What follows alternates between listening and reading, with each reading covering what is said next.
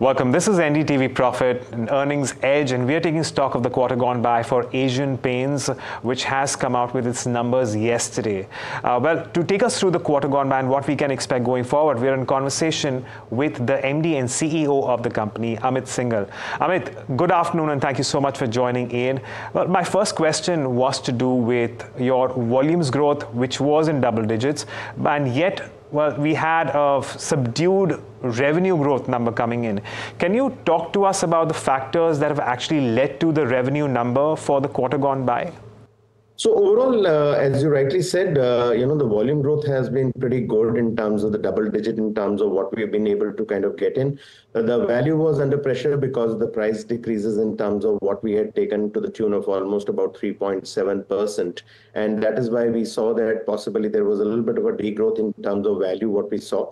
We also saw a little bit of a mixed difference in terms of our product range, which kind of also depressed the value a little bit more to that extent. But having said that, what we definitely saw was that overall the urban and the rural demand was at par. Urban was a little bit higher as compared to rural, but the rural is starting to prop up to that extent, which is a positive sign in terms of what we saw in the environment.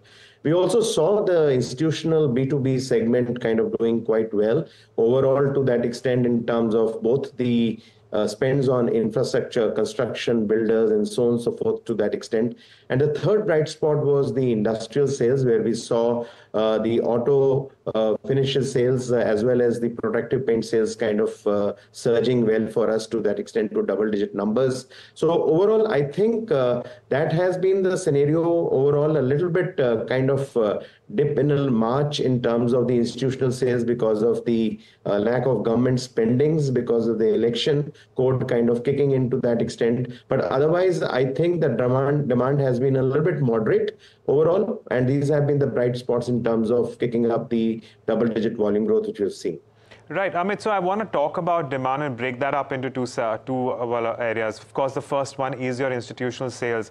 The first quarter is also going to see elections naturally because, the next two phases are still playing out at the moment.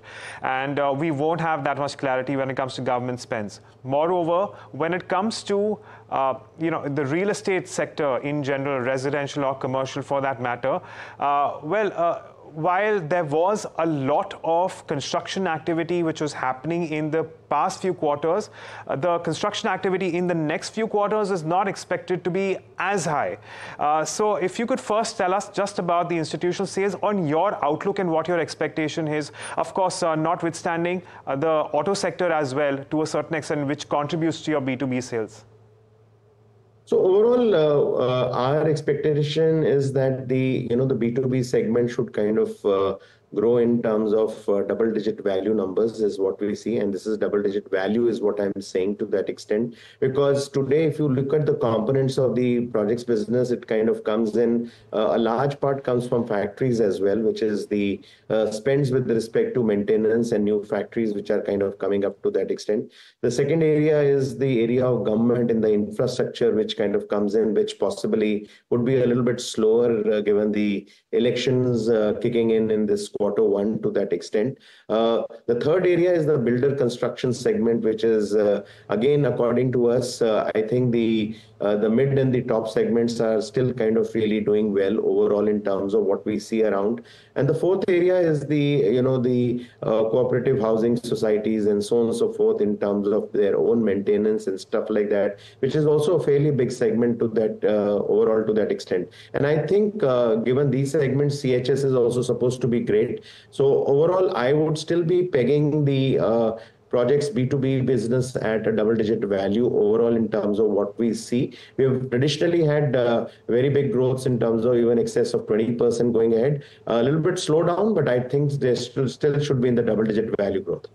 Right, Amit, I know that Asian Paints is by far the leader in the paint segment, but we have another player who is deploying a lot of funds, and they're coming up with a substantial amount of investments in the area as well. Of course, it should be up and about over the course of the next few months and perhaps the next few quarters.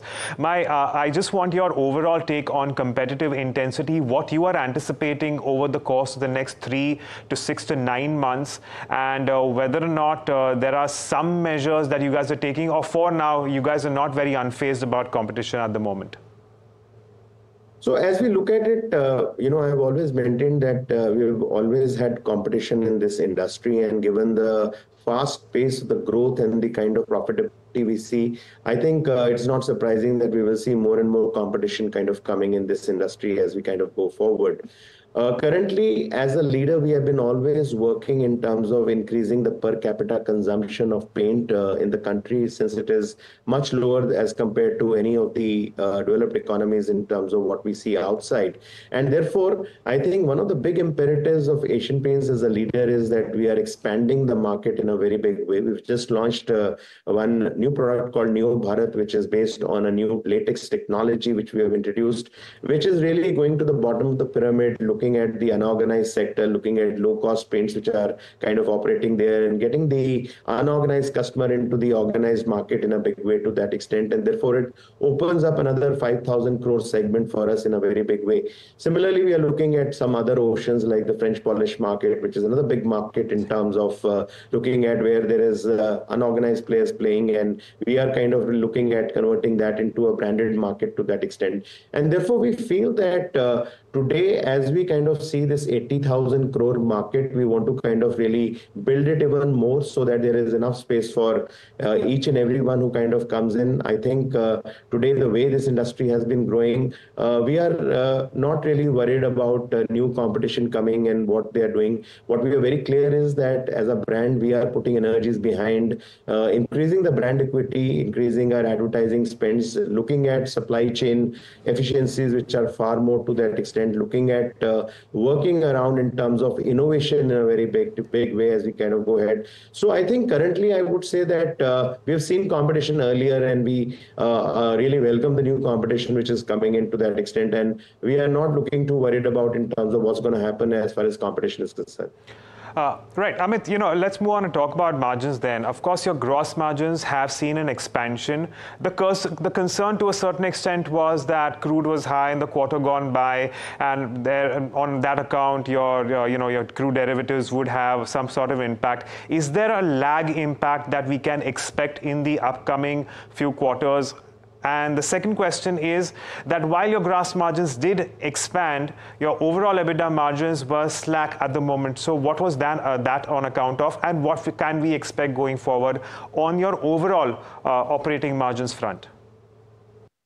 So 2, 3 areas. One we see is that, the crude has been a little bit up and down in a certain band because of all the geopolitical situation which is going on to that extent.